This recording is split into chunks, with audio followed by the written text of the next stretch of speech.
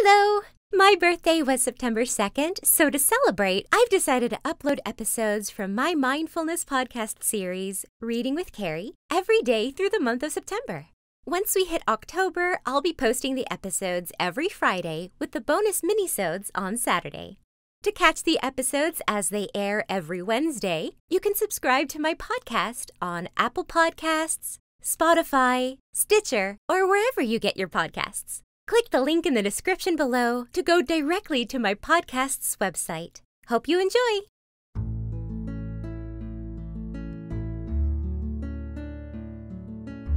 Hello and welcome to Reading with Cari, a mindfulness podcast series that can be used as a sleep aid or to ease your anxiety and relieve your stress.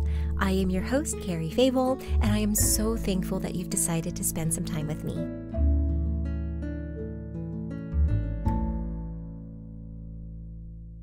I think today's story, Kuzma and the Fox, is a little less known, but it's still quite entertaining. I don't have any house cleaning for today, but I hope you've been enjoying these episodes. I would love to hear your feedback and thoughts. You can always email me at readingwithcari@gmail.com, and please rate this podcast on whichever listening platform you're using. This is the mindful emotional state of love. Close your eyes. And we are again going to focus on our breathing first. We always focus on the breath first. Inhale in, 2, 3, 4. Hold it for a moment and exhale, 2, 3, 4. Just breathe deeply without forcing it. Deeply in, pause, and out, pause. We're going to do this a couple of times, just focusing on our breath. You can even say the words breathing in, hold, breathing out. Focus on the moment and feel any sensation you might have in your body. Go over your body, check every piece for any sensations. Is your body trying to communicate anything with you? Are you holding tension in your shoulders?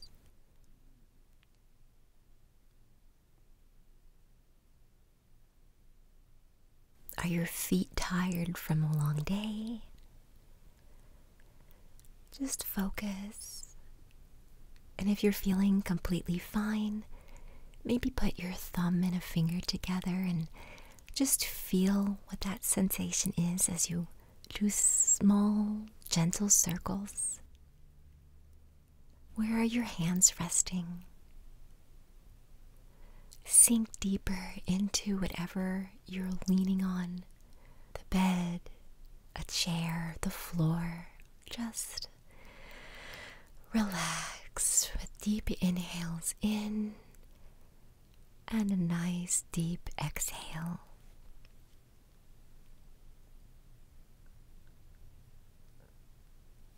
Is any body part tingling? Do you have a slightly cold body part? Maybe something's warm? If that sensation disappears, move on and find another sensation. The pressure on your legs, or the way your hands are resting. Just be in this moment, in the here and now. And as you sit here, where does the emotion of love come from? To receive it, you must give it. So where do you give love from? Focus on giving love. Think about who you give love to. It might be a friend, a family member, a pet. This person or pet or thing might be close to you physically, or they might be far away. Truly send out your love right now to feel the sensation of love. And now hold on to that sensation of love and let it circulate and let it flow out as love takes over you. Give your love sending out love to who you choose, and as such, feel the love overcome you, truly and deeply. The sensation of love wash over your whole body. Sending out the love and feeling the love warm your spirit, warm your chest. It's like a nice, gentle hug. And now open your eyes slowly and allow this feeling to radiate through you in this moment. Just be and live and feel love. Let it spread out of your body as you sit in the moment of love. Great job. You finished this exercise. And as always, you know it, I love to give a nice, deep, relaxing sigh. So just hug on to that feeling of love. Let it burn gently in your heart as you inhale and sigh. And now here's today's story. Kuzma and the Fox, a Japanese folktale. A farmer and his wife had a son named Kuzma.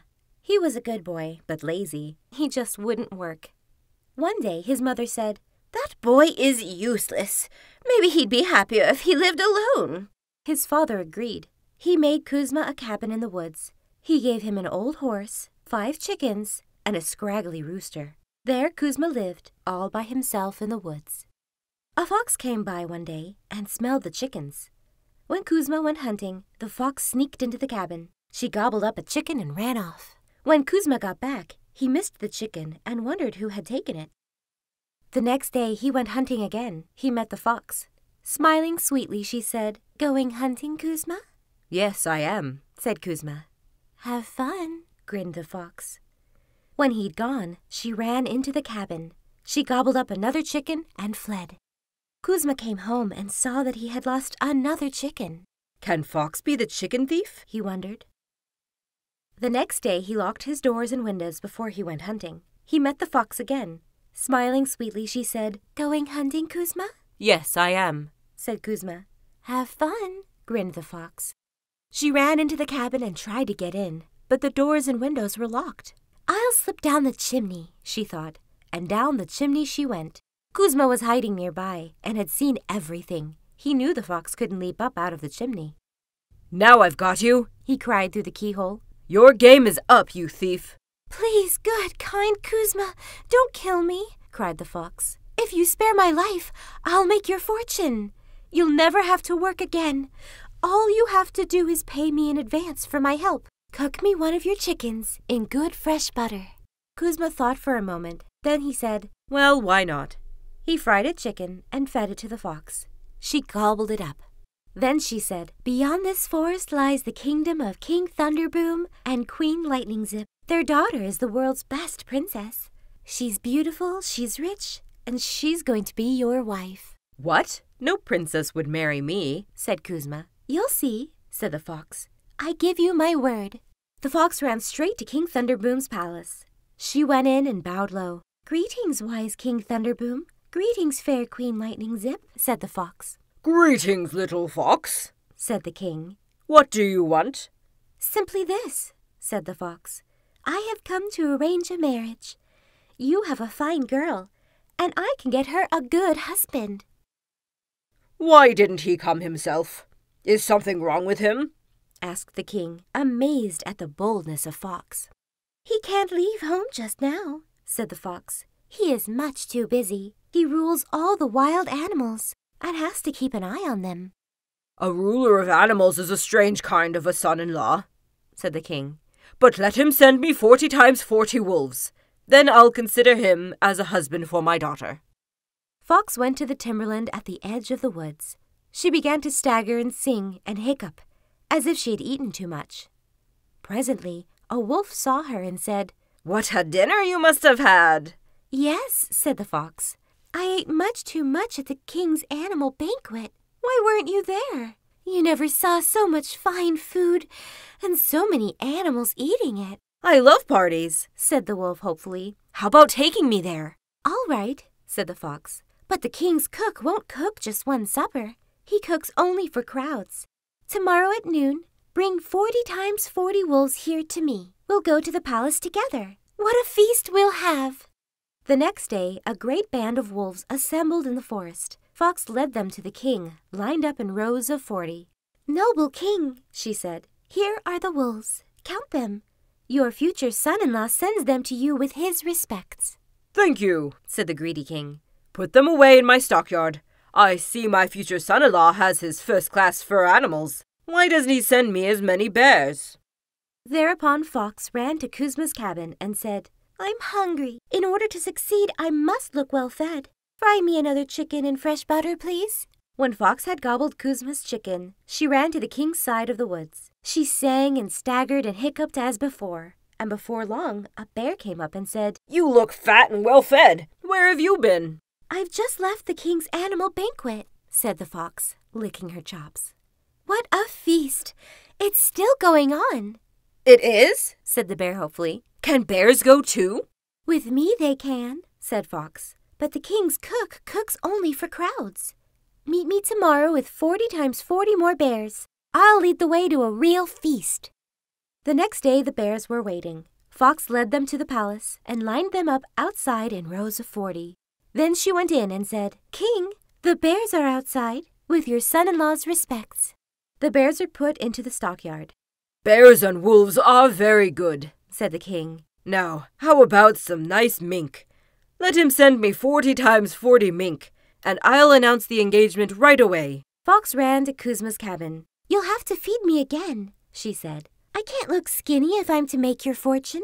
Kuzma fed her the last chicken and the scraggly rooster as well. Then Fox ran to the river on the king's side of the woods. She staggered and sang and hiccuped as before. And before long a mink came up and said, You look as if you've had too much to eat.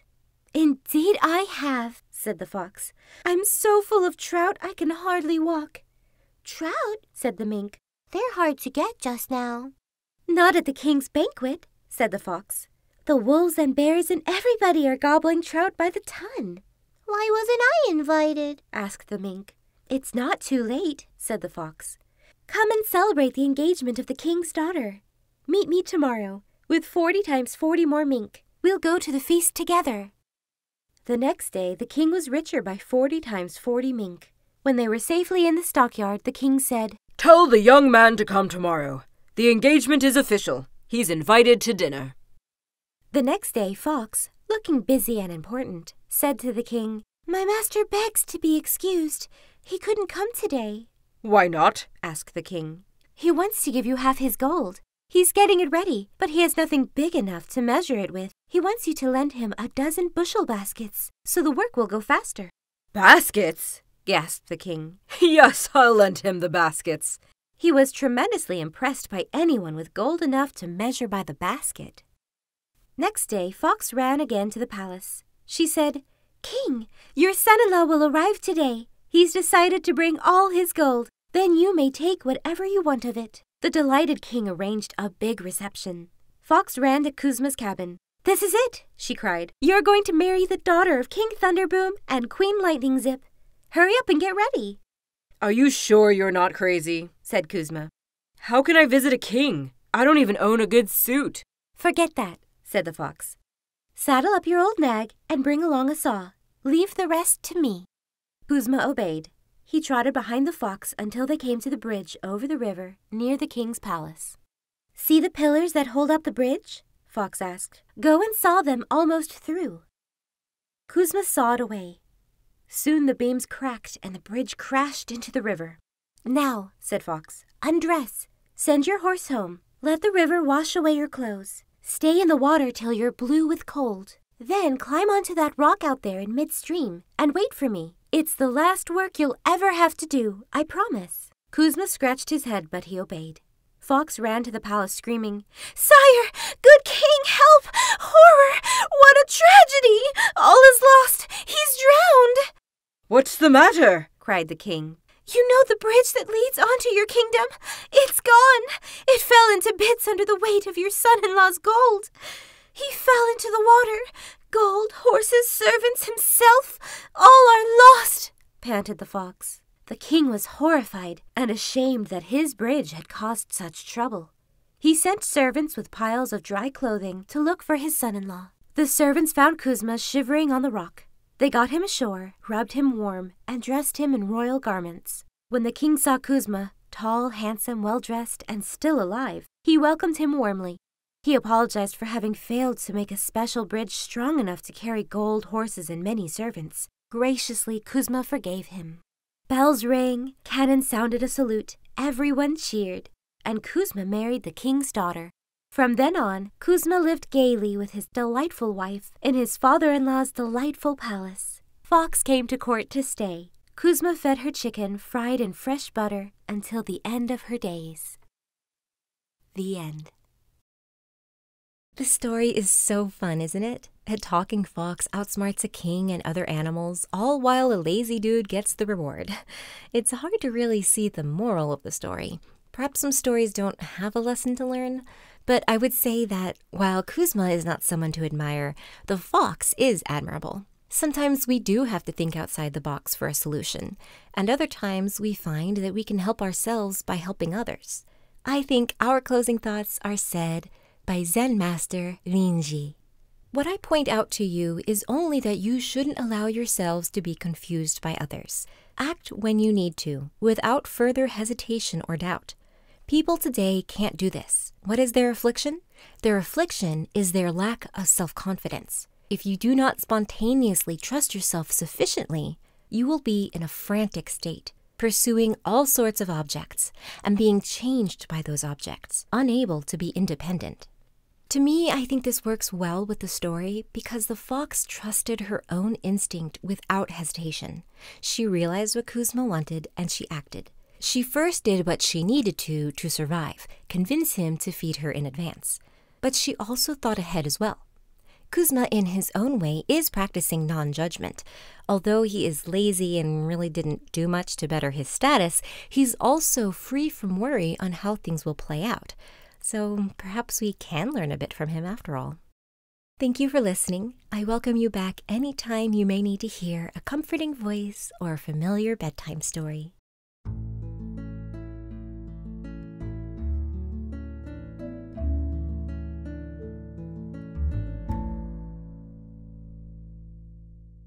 Title: Kuzma and the Fox. Author: unknown. Accredited as a Japanese folktale and also as Kuzma Skorobogaty folktale. However, no author has been stated.